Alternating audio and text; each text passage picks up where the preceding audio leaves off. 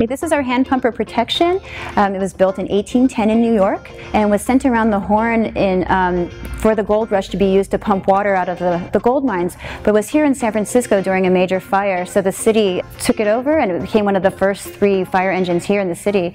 And so it's our oldest piece, and I have heard that it's the oldest hand pumper west of the Mississippi.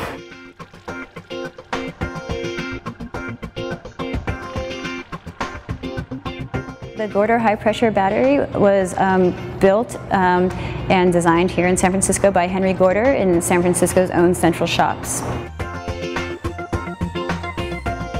Our steamer is from 1897.